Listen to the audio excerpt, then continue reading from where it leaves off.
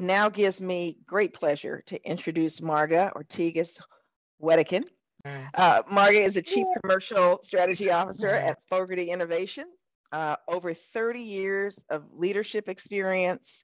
Marga has enjoyed many successes with companies at various stages of development, and you're going to hear a bit about that as she goes through her presentation, which I got a sneak peek at.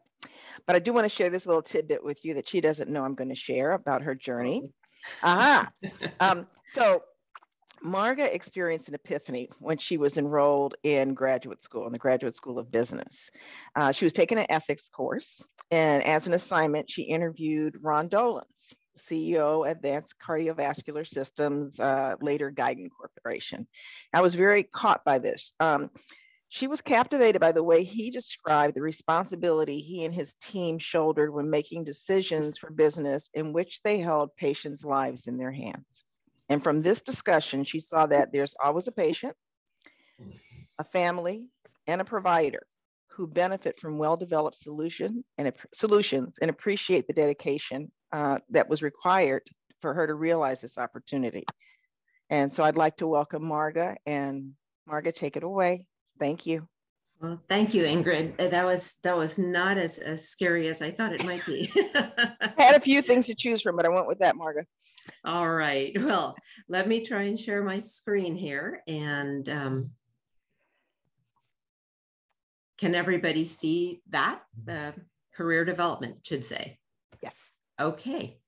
Well, Ingrid, thank you for the very kind introduction. And I am hoping to just impart a little bit of lessons learned, if you will, after 30 years in an industry that I truly love. So, some people have it figured all out from the time they're 8 years old, and some not so much. And in my case, it was sort of half and half, because I had figured out the academic part of my life.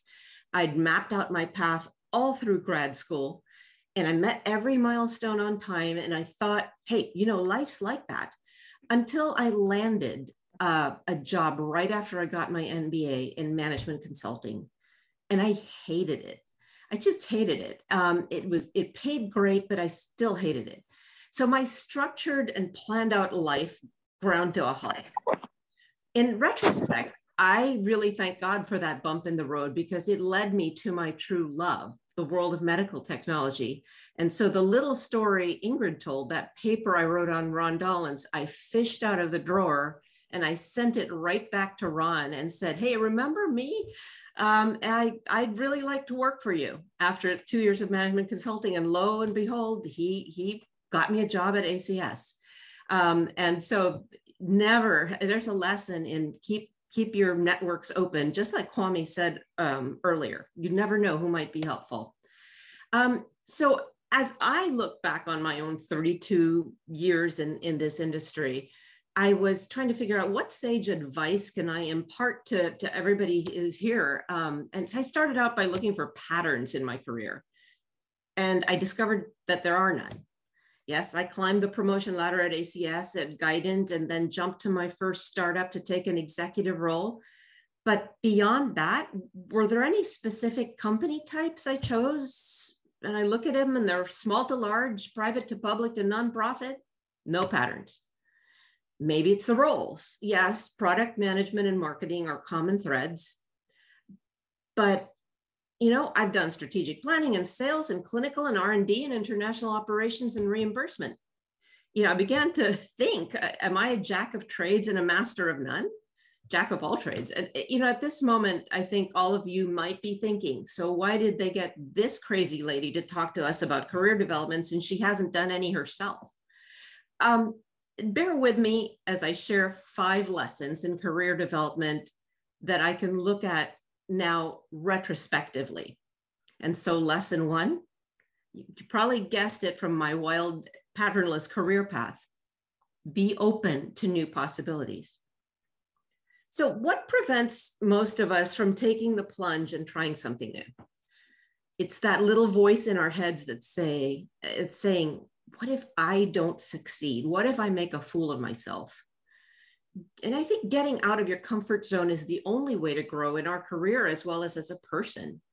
your career will not likely be structured. So I encourage all of you to embrace the unknown and keep your eyes open for new possibilities. Take the plunge every so often. Sometimes that plunge lands you in a very cold and rocky pool, and sometimes the possibility may not turn out to be what you'd hoped for. Yet I found that each time I took a risk that might have gone sideways, there were lessons to be learned, and those are some of the lessons I'm sharing today. There can be great immediate career benefit in keeping an open mind, even for small opportunities. The power of networking has already been expressed, and human contact can't be understated. Despite the time sink, doing things like joining a peer networking group or starting some fun initiative at work, the kombucha club at iRhythm comes to mind, can be a super rewarding thing, and you might just connect with somebody who can help you in your career, like Ron Dollins when you write a paper. So you take risks. In my unplanned and unstructured career, quite possibly the biggest risk I ever took was to accept an offer to run R&D by the CEO of Omnicell right after he'd hired me. Now, let's get this straight. I'm not an engineer. In fact, I am what they used to call a poet in business school. So I guess the CEO at Omnicell saw something in me that I had not recognized, because all my life doing product management in companies, large and small, I'd had to lead teams, including engineers, to develop products for unmet market needs. And that's what the CEO wanted for his company.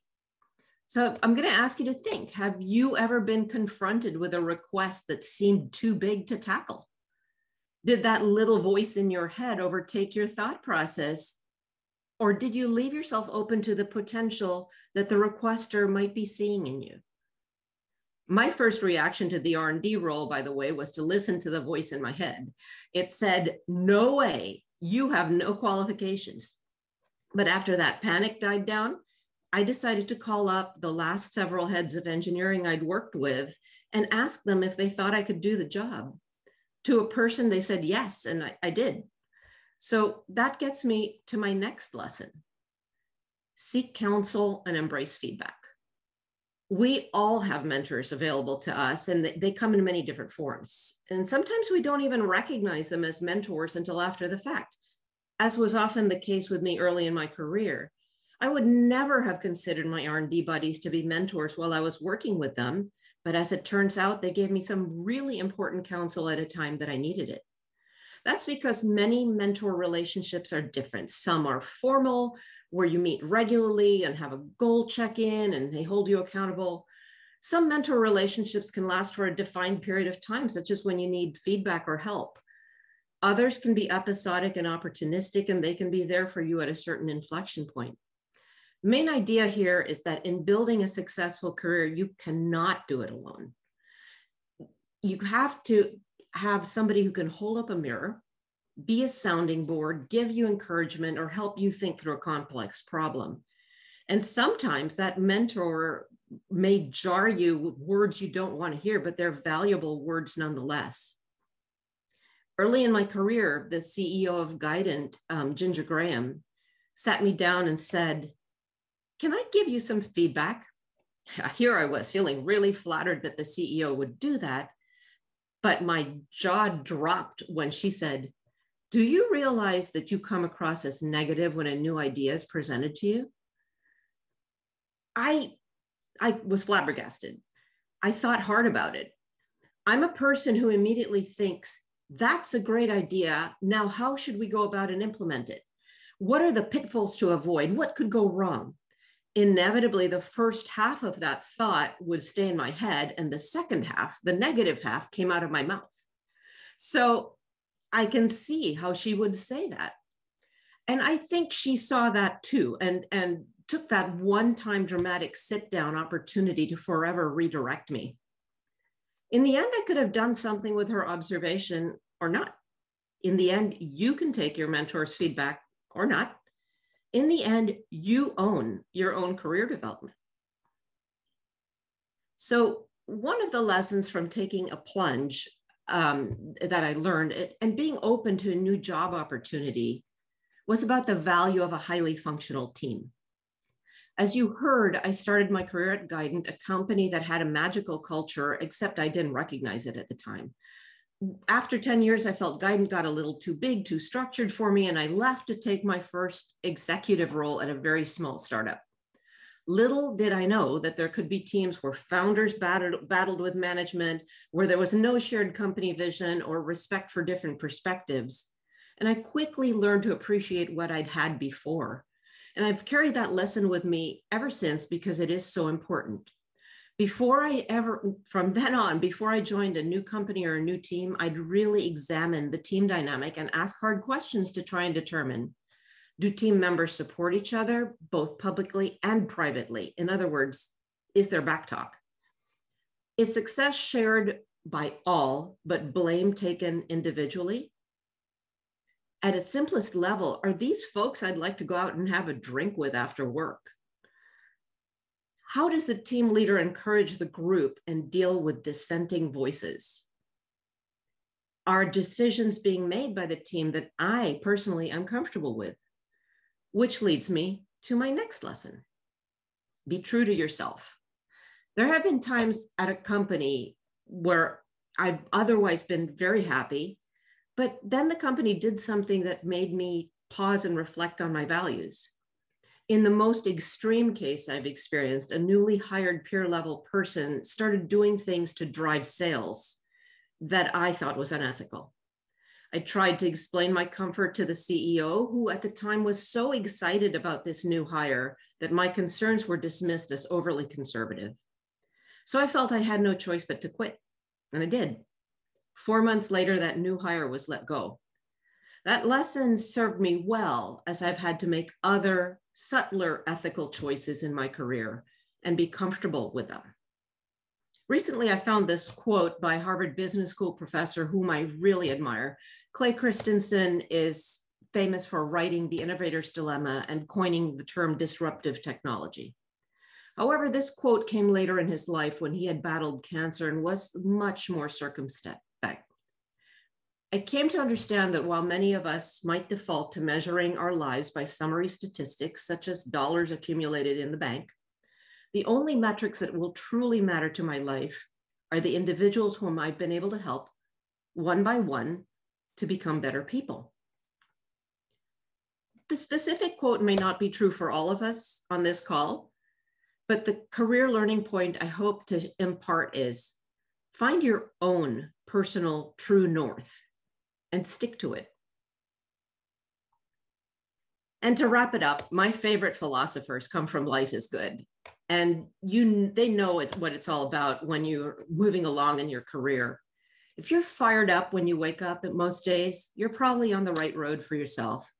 If what you do is a grind, if it's only about the paycheck, then where you are right now is probably not right for you. I'd say it's time to be open to some new possibilities, seek feedback from a mentor, find the team that's right for you, and be your truest self. So those 5 lessons come after 30 years. Thanks very much.